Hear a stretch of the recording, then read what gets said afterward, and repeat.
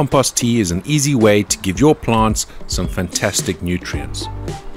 You can use any kind of compost you like. However, one of the best that you can use is vermicompost or worm compost, and the fresher the better.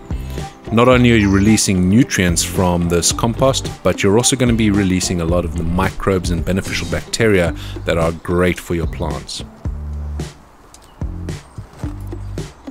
The mesh bag is not essential, but I find it makes things a lot easier later on.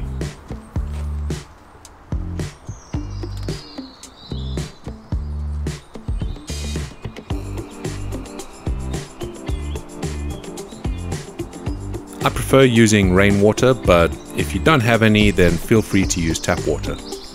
I'm using a cheap aquarium bubbler to help oxygenate this mix and helps the bacteria and the other microbes to populate and really thrive.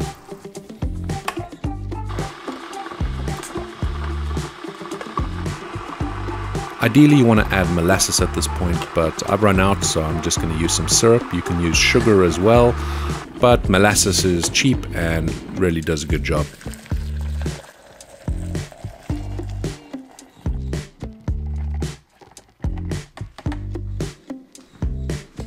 The sugars really give a boost to this mix by giving the bacteria and the microbes something to feed on while they're multiplying.